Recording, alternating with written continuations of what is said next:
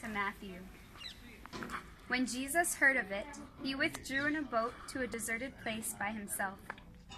The crowds heard of this and followed him on foot from their towns. When he disembarked and saw the vast crowd, his heart was moved with pity for them, and he cured their sick.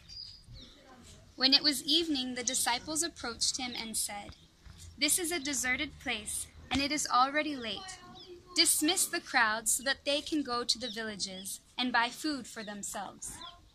Jesus said to them, "There is no need for them to go away. Give them some food yourselves." But they said to him, "5 loaves and 2 fish are all we have here."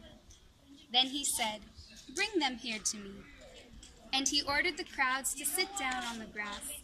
Taking the 5 loaves and the 2 fish, and looking up to heaven, he said the blessing, broke the loaves, and gave them to the disciples, who in turn gave them to the crowds. They all ate and were satisfied, and they picked up the fragments left over, 12 wicker baskets full. Those who ate were about 5,000 men, not counting women and children. The word of the Lord.